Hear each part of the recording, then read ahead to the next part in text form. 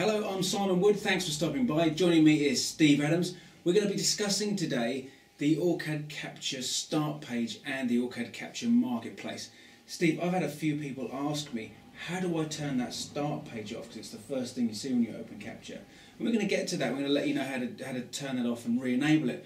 But we wanted to share with you some of the reasons why we feel it's important that you know what's in there. That way, if ever you find yourself needing that item, you know exactly where to go. Steve, tell us about some of the good points of the Capture start page in the marketplace. Okay, Simon. The start page basically is going to give you a link to the VAR's web pages. So there's like an internal little link. And you can set up who your VAR is. So obviously for the UK, it's Parallel Systems. For Denmark, it's OrCAD. America, EMA. And they're going to give you information on those local websites, and they'll actually take your links directly to these company websites. But there's also things like new projects, new designers available there. There's a great tutorial, the demonstrations now, and the tutorials. There's some live videos in there, so for brand new users, it's a really good place for new users to go and start to learn how to use the tools.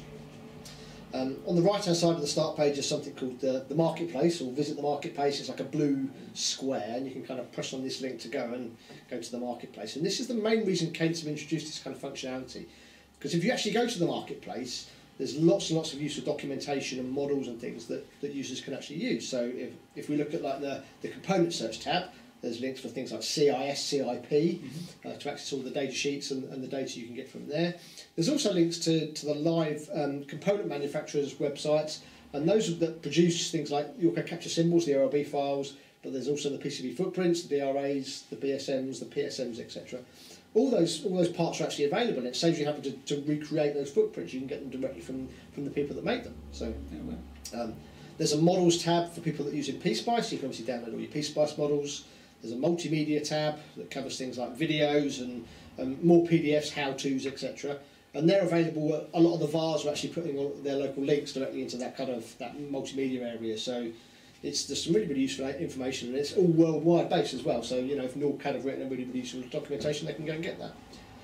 The main bit really is obviously the online store. Now this is the app store that we've spoken about on other things, so things like Symbol Gen and Footprint Gen. But there's also some free apps there that Cadence have written, so the intelligent PDF, so you can actually descend hierarchies and get property information via an Adobe Reader of your schematic. So why would you want to print anything else now? It's all embedded into that PDF file. And these apps are there's a combination of free and paid for.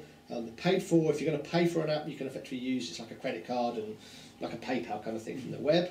But there's also a free 7-day trial, so you can click on, have a go, see what you like. If you like the app, you then can go back and actually buy a fully licensed version of it. So now that's obviously the main reason it's there. I know why some people, obviously that if you've got a slow internet connection inside your office, sometimes that can affect the speed of obviously loading Capture. So there's a quick and easy way to disable this function. Okay. You have to have an open design. Right.